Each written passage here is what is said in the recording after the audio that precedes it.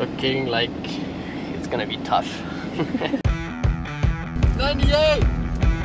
99! 4,000!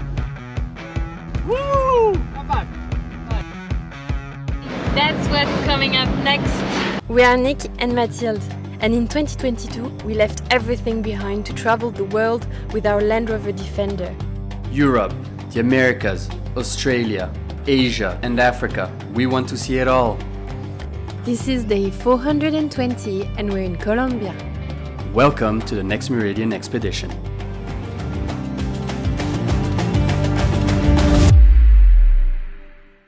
We have left the desert and now we're going straight to the mountains. All around us it is extremely beautiful. It's super green and we can see the first range of the mountains just on the horizon. We just look at it non-stop and it's beautiful. That is just us, thrilled to be on the road to one of the most iconic mountain range in the world, the Andes. But our joy was short-lived. We were going full speed toward the mountains. Super nice road, really ready when we cannot unlock our fuel tank. The key enters but doesn't turn, so now we're waiting for someone to help us. Sandwich negro. I just kept turning for like a whole 5 minutes slowly without putting any pressure. And all of a sudden it just went whoosh. Wow. El.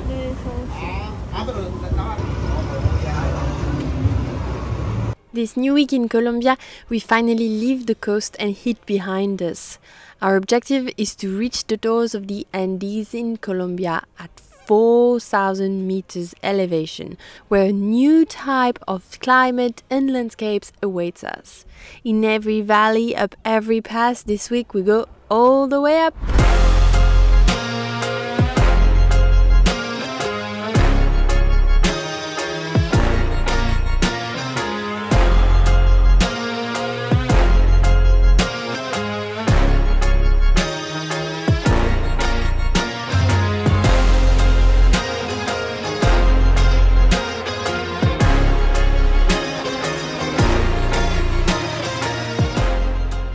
We make it to our first valley, niched in the region of North Santander. There, the city of Playa de Belém is home to a curious natural formation locals called Los Estoraques. Wow! Woo! Woo! These geoformations are super nice. They've been all carved by wind and water over time, and it's all these little single foot tracks going all around the geoformations. There's more up there, more over there. Wow, this looks adventurous. Look at this tree. Wow. Feels like, you remember when we were in Utah. In Utah walking through the canyons? Yeah.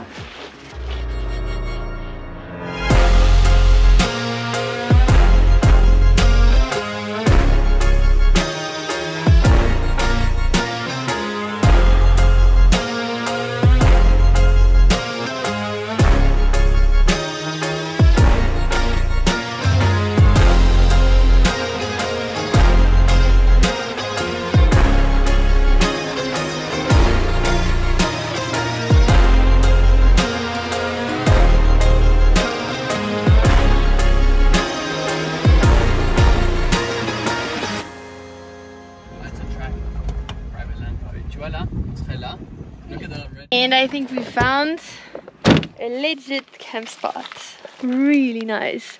So we have the view on the park we were exploring earlier, but it's not too warm, it's not humid. There's a bit of a soft breeze. I love it. I love it. We're going to install everything and then cook. It doesn't show on videos, but all of Central America, we couldn't really stay outside very late because one, it was super warm and humid, and two, there was a lot of mosquitoes. Here at 1,500, no mosquitoes. We still have the sun, so we decided to do a little drink.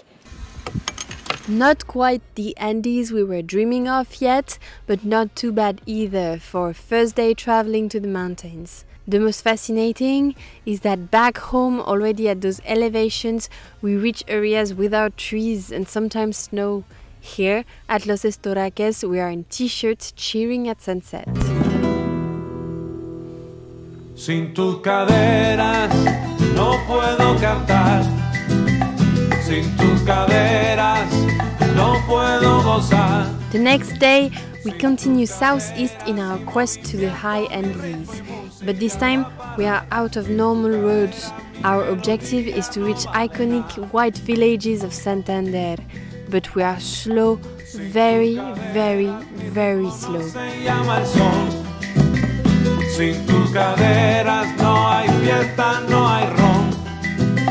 Sin tus caderas, sin movimiento, mi ritmo y música va a parar. Sin tu cadera, mi melodía no vale nada. Ay, ay, ay, pa' la sierra. That is a long day on super small roads, mountain roads. We plan to do 140 kilometers and I think it's going to take us about 8 hours total.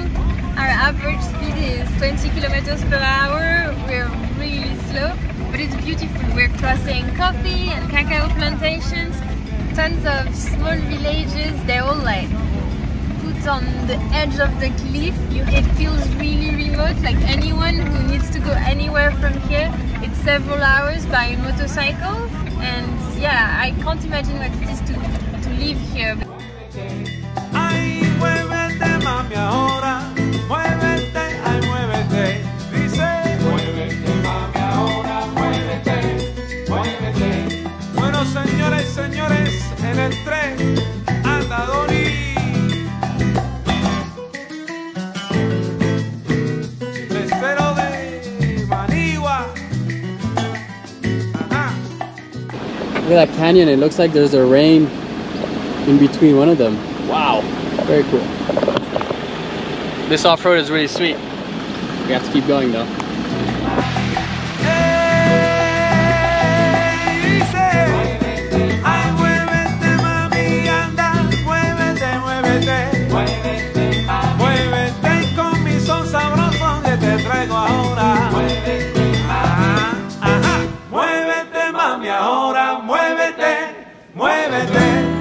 This is where we are parked tonight, in the center of a tiny little village actually. There's a church over there.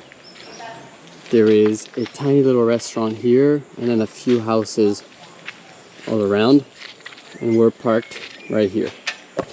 Now, why are we parked here? Because it got really dark quickly, like it started getting dark quickly. I think in 30 minutes it's dark. And so we decided to just ask a village if we could sleep here. And so we were allowed, and they seemed really nice, like they usually are. We've always had nice encounters. And tomorrow they're celebrating the Father Juan Jose, as he died a year ago, and they're all working hard, preparing, making it all clean, all ready for tomorrow. For now, we're gonna set up camp, have dinner, and then relax. Out of nowhere, they said, okay, come on, take a shower. Yeah, don't be shy, no problem. And if you guys need anything, you just let us know, and tomorrow morning we can make you breakfast. And we were like, this is crazy. So now, shower time. Bye-bye. He even made us a little soup, and so we're going to have soup. Not really sure what there is in here, but it looks like carrots, potatoes, plantain probably, a bit of chicken maybe. But such a sweet thing to do. It's really nice to arrive in this place and meet those amazing people, because today was a bit of a special day for us. This morning we woke up and we got a message from travelers in front of us who got attacked during the night on their wild camp spots. It shook us a bit because, you know, we travel exactly like them, and it got us thinking of how we should prepare. So then we were kind of looking at people along the street with a different angle than usual. And so arriving here and meeting those great people, we're going back into our usual mood of like, we should trust people. Some bad things happen and we have a few like solutions in place to mitigate that. But generally, we just meet amazing people, and people in this village are great. What a beautiful breakfast. What do you have? Eggs, Looks like a pancake, cheese, crackers, and a soup, which I'm not sure. There's an egg. Yeah, it's an egg. Okay. And this is arepas. It's the typical pancake from here. Okay. Buen provecho. Cada una más o menos un promedio de 2.000, de unos 2.200 familias. 2.200. Ah, es bastante grande, ¿eh? La mayor economía aquí es Cacao. cacao, sí, agricultura. Okay.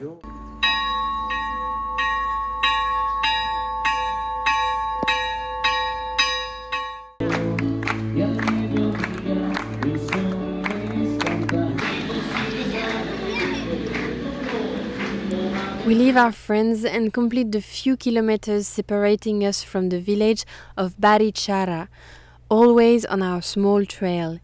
We realize arriving there in this touristy city that all of the small villages we crossed on the way had nothing to envy in charm or beauty. The only difference that there were no decent roads connecting them. Anyways, Barichara is a beauty. We reached another milestone in our journey, but our real goal lies behind the next mountain range, so we embark toward the last obstacle on our route. That's what's coming up next. We are heading more east in the mountain range now. We know there is a way to cross the mountains. We've heard some people did it, but we're not quite sure on how is the road and if it's possible to cross all the way. So Nick is now trying to map a route, and then we'll probably need to confirm with people from the village down there. Looking like it's gonna be tough. Down there is La Cepita, and then to take the off-road until the other side of the valley is actually 40 kilometers or 35 kilometers, but it could easily take between like 3 hours, 4 hours, 5 hours, I have no idea. Look at that. That's where we're going.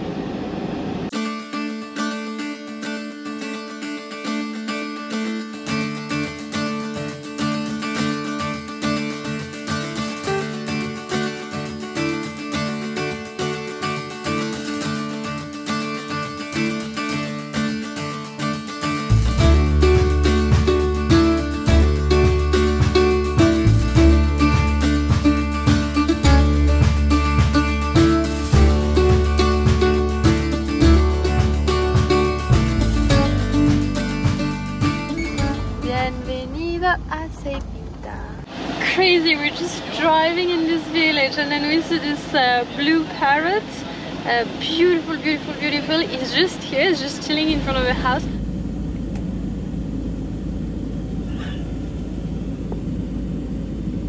While I was taking pictures, all of a sudden this lady came out of her building and said, "Hey, why don't you guys come in for a juice or something?" And we were like, "Oh, okay, sure." She seemed really nice.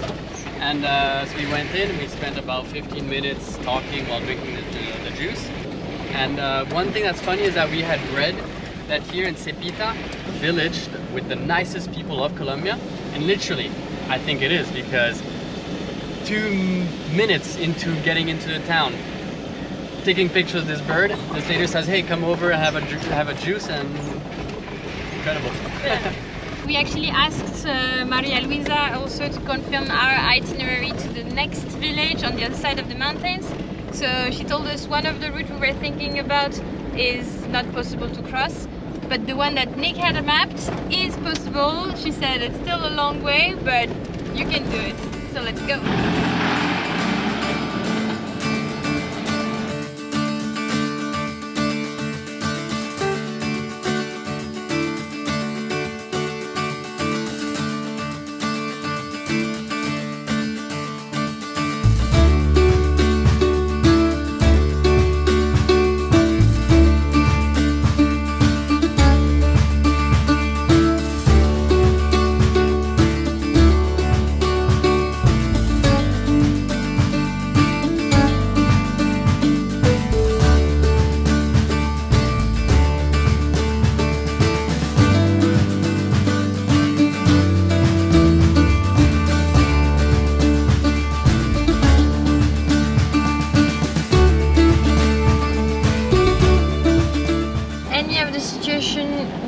not been to, this is one.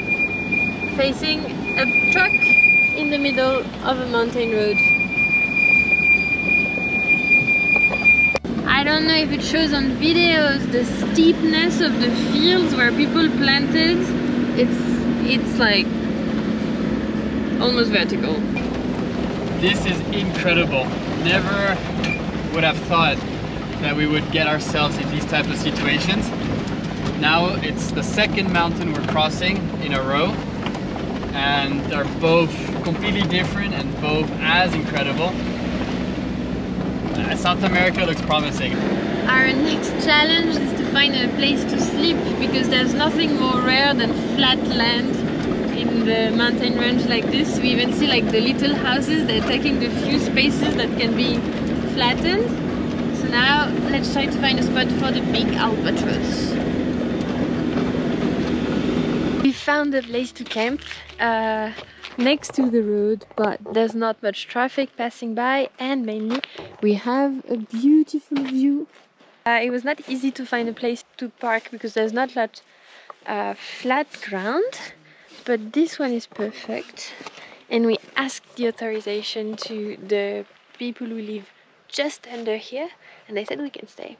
We are at 2,100 meters altitude, and crazy view. Sunset is about to go, and tonight, burgers. Burger night. Oh my god, burgers! Burger. Whoa! With a view. We are not far, we can feel it. The mountains are already much higher, but it's not because you're getting high that you're getting there. Before reaching our objective, we still need to go down a last valley for climbing all the way up to the Andes. Last night we slept at 2,200 meters of elevation, and then today on the road we went all the way down to like 1,000, a bit less, and now we're going all the way back up, and we're probably going to sleep around 4,000 meters. So it's going to be cold, but we're really looking forward to seeing how it looks up there. 40 degrees and warm sun down in the valleys, up to cold nights up in the mountain. Just a natural roller coaster of a trip.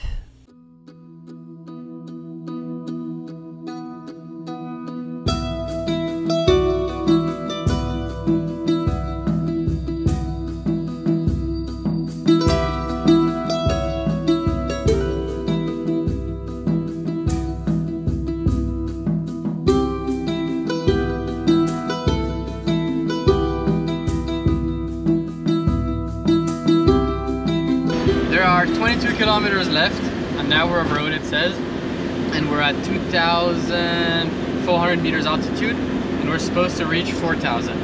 So I'm guessing, since it's only 22 kilometers and 1,600 meters go up, it's going to be straight like this the whole way.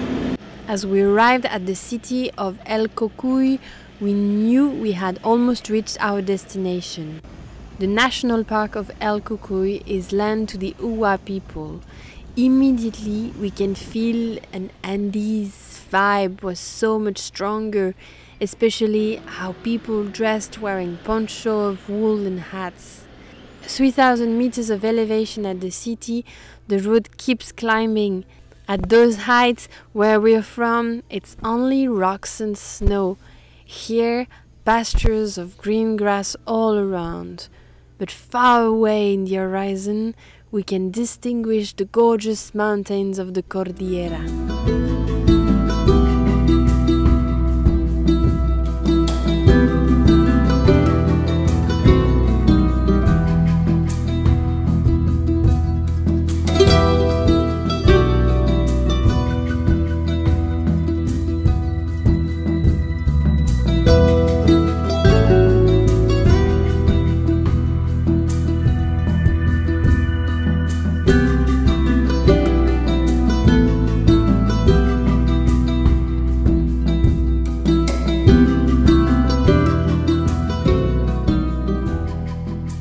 '95, '96, '97, '98, '99, 4,000! Woo! High five! Nice. After a full day of driving, we made it at 4,000 meter elevation. Woo! Nice job. And good job to Albo. It's the first time with us anyways that he's going so high, which is awesome. It's working perfectly well. And the view here is amazing. Yeah, and it's the first time we actually really feel in the Andes, like the vegetation is completely different. We're going to see it a bit more tomorrow on the hike we're doing. And from our camp spot, not only we have a beautiful landscape, but we also see the snow up the mountains of El Cocuy National Park. And this snow has a specific meaning too, and we also talk about it tomorrow. This place is truly incredible. Yeah, look at this sunset over there. It's beautiful. Oh man. Woo! So we just checked, now it's 9 Celsius. Tonight it's gonna be between 5 and 3. Yes, it's the first time we take the big jacket out in a while, but it actually feels quite nice to be able to like layer up after all those months wearing only shorts and t-shirts.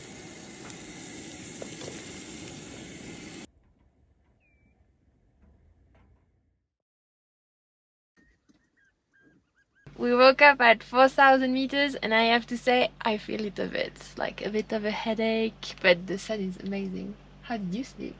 Slept really well. I was even a little bit too warm at times. No headache.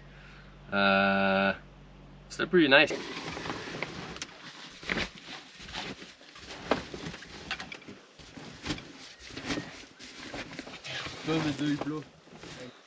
The first thing is, will Albo turn on in this cold weather? Now it's about 10 Celsius. Overnight it was between 3 and 4. Let's see.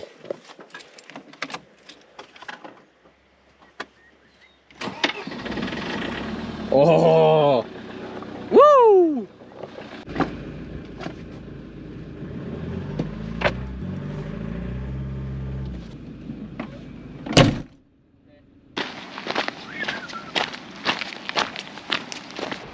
The snow we can see up in the mountains and the glacier all over there.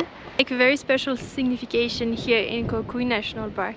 The park belongs to the Uwa people and they considered the snow sacred. The snow and the glaciers have been melting at an unprecedented rate, so they really saw like what they considered as a sacred piece of their land to be disappearing.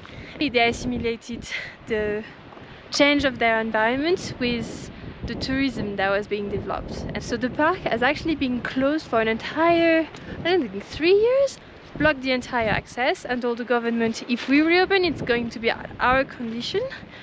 And nowadays the whole eastern part of the park is entirely closed except to the indigenous people. And in this part of the park there's about 3 trails that are open and you need to have a guide to go there.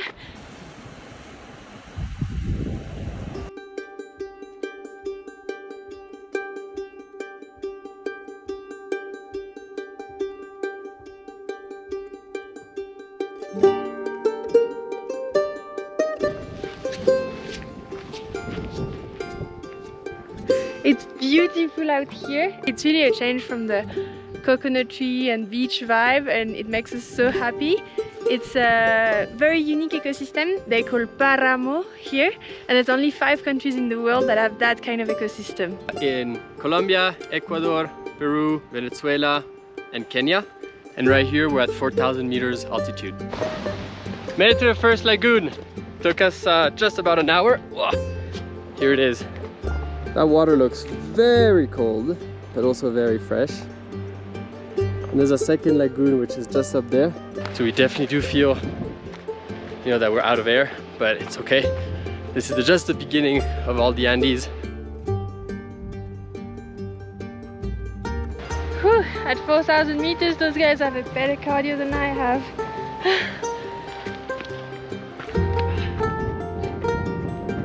Second lagoon!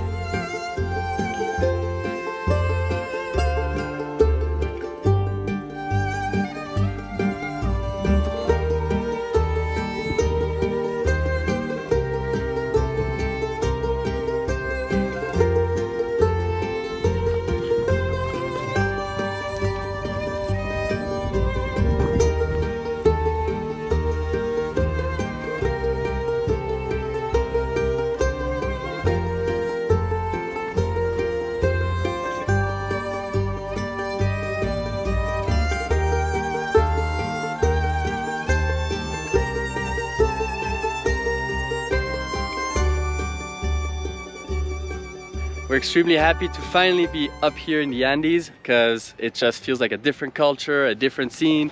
I mean, it's very green, also very cold. We had to put on the diesel heater. We pulled out one of the sleeping bags.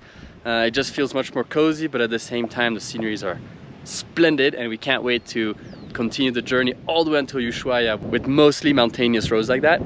And we're also quite excited because coming up next week is meeting with some people from the overland community in Colombia. We've been in contact with them for a long time virtually, so we're really looking forward to meeting them in person.